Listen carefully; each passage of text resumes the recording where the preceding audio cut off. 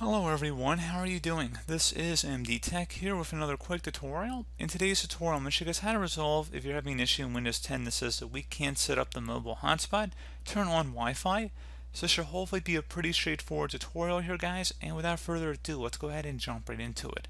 So first thing I'd actually recommend doing, make sure you have a note of your Wi-Fi key. So before we do anything, make sure you have that noted somewhere. And then you want to go ahead and open up the start menu, type in network reset. Open that up, should be the best match. Reason I'm saying that is once we select the reset now button here, we're going to be resetting our network adapters. So once you reset your system, you will have to enter in your Wi-Fi code again. Before you select reset now as well, make sure you have closed and saved out of any open programs and applications, because once we select this button, you will have to restart your computer within 5 minutes or it will automatically do that.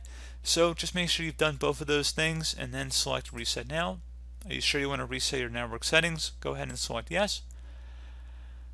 And it's going to say you're about to be signed out. Click on close. I'm going to go manually restart here.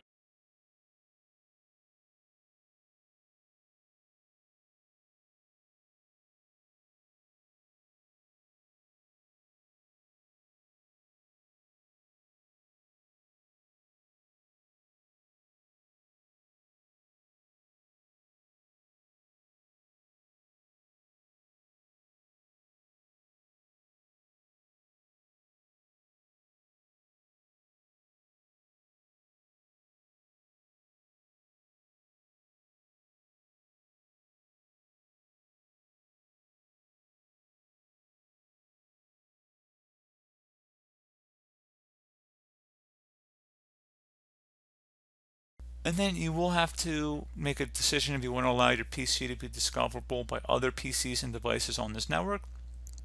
So it obviously will depend if you are sharing printers and devices between different computers.